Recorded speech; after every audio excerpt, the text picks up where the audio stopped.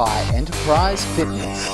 What we're going to get into now, and some of the guys, Terry and guys who've talked before, have heard this presentation before, but it is so important that I was really looking, every time I run one of these, the last time I ran an Eat Weight Abs seminar, I was actually up in Mackay. I got invited to fly down and present there, which is an awesome experience. But this is always one of the, I guess, the fundamental pieces, because if, as Marshall and a few others in the room who have done formal nutrition classes and et cetera, one of the key concepts they will teach you is about calorie counting. You see it on Weight Watchers, you see it all the time. Calorie counting is so important.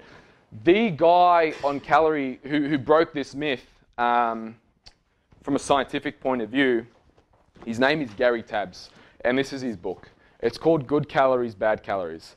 There's about 500 pages of just, I don't know, maybe 200 pages of just references, scientific references. Marty's smiling because the only people who can read this are really lawyers. I'll be honest with you. I got about, I don't know, probably 100 to 120 pages in. And I go, what has this guy got on YouTube? Let me watch some of his presentations because this book's not doing it for me. But he has actually written another book. I bought it more for the references, to be honest. But he has written another more user-friendly book called Why We Get Fat by Gary Tabbs. The guy's a genius. Buy that book if you want to know more about Gary Tabbs. But yeah, Why We Get Fat by Gary Tabbs. Otherwise, look him up on YouTube. But if you buy that book, just know that you want to be a lawyer if you want to read it. It's a pretty tough read, okay? So yeah, Why We Get Fat's a lot better. Now, I taught for the AIF for about 18 months. And I remember the day that I taught nutrition for the AIF, I was going through the slides going, yeah, this, all right. I said to them, I remember the words I said to them, I go, I can either teach you what the AIF wants me to teach, or I can teach you what I want you to teach. Which one do you want? And they said, teach what you want to teach. And I was just ripping through all their slides and telling them, all right, this is completely wrong. This is an old way of doing it. But when it really comes down to it, calorie counting, okay, again, these things fascinate me, so I have to look at the history. Where does it come from? Well, it actually originates in basically, the earliest record is 1890, okay? A guy by the name of Wilbur Atwater, an agricultural chemist, invented this device that was called a caloric oven. I've got a picture on the slides, but I'll just draw it briefly here. And what the caloric oven is basically a beacon. You put water there. You've got your fire. Sorry, I've drawn that wrong. Doesn't matter. There's the water there. That's the fire. You put your food there. Think of it as just basically an oven where you put food in and it measures the temperature of that food to measure the ash, measures the energy in that food. So essentially what it's basically saying is that that oven is equivalent to the human digestive system. And if you think about that concept for a second, you realize how moronic it actually is, okay? So what you're taught in, I guess, mainstream nutrition and Weight Watchers and all those other programs is that a calorie is a calorie. But first you've got to ask the question, what is a calorie? Well, by definition, a calorie is a unit of energy or heat it takes to raise temperature of 1 gram of water degrees Celsius. Calories equal to 4 joules, a common unit in energy used for the physical science. I mean, I've been studying nutrition for who knows how long, and that even confuses me. Okay, how the hell any of you other guys are supposed to get and really understand what a calorie is? Okay, a unit of energy to measure heat. If you look at this, I don't think these guys were getting out there, www.calorieking.com.au. Let's kill the buffalo. Now let's measure how many calories do we eat for the day. Oh no, we better expend this energy. Okay, as a rule of thumb, things that make you exert energy will make you feel good. Okay, for example, exercise will make you feel good. Okay, stimulants, which actually help you exert energy. Say coffee, it makes you feel good. Okay, anything that restricts energy kind of depresses you. All right. So in saying that, energy really is the currency of life.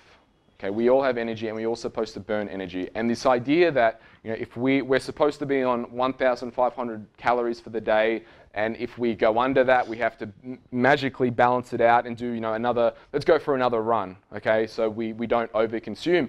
But if you actually look at this from a mathematical point of view, and God knows I'm not the best at maths, but if you look at this from a mathematical point of view, okay, if you overshot the mark by 20 calories a day, in, I think it's 20 years, you'd put on 40 pounds or 20 kilos, okay?